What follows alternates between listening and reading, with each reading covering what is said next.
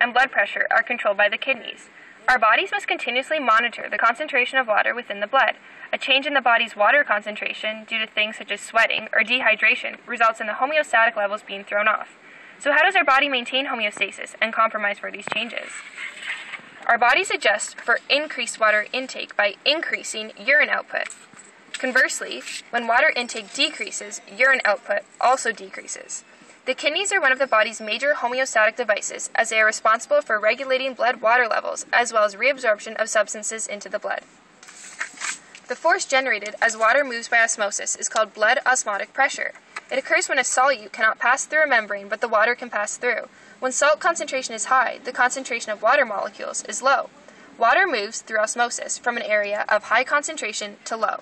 So, water moves towards the area with a higher salt concentration because it has a lower water concentration. When looking at the blood osmotic pressure controlled by the kidneys, we are looking at the movement of water from the blood to surrounding tubules and vesicles. Osmoreceptors, which are frequently found in the hypothalamus, are cells that are sensitive to osmotic pressure changes and can trigger the release of the antidiuretic hormone, ADH. When blood plasma becomes too concentrated, for example, from dehydration, lack of water intake, or sweating, your blood osmotic pressure increases. As a result, water moves into the bloodstream, causing the cells of the hypothalamus to shrink. The osmoreceptors detect this change and send impulses to the pituitary gland, which causes a release of ADH into the blood. The ADH tells the kidneys to reabsorb more water, which means more concentrated urine is produced.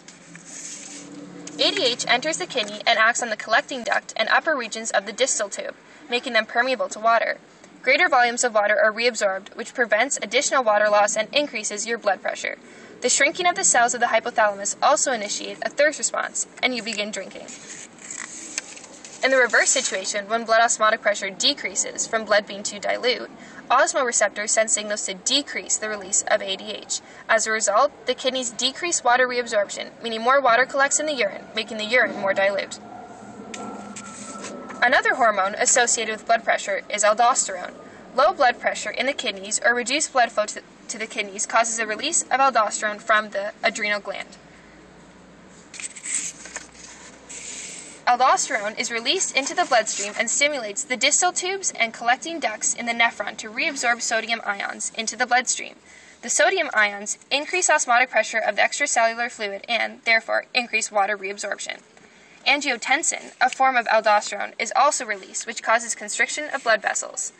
Overall, blood pressure is increased and a homeostatic level of balance is reached.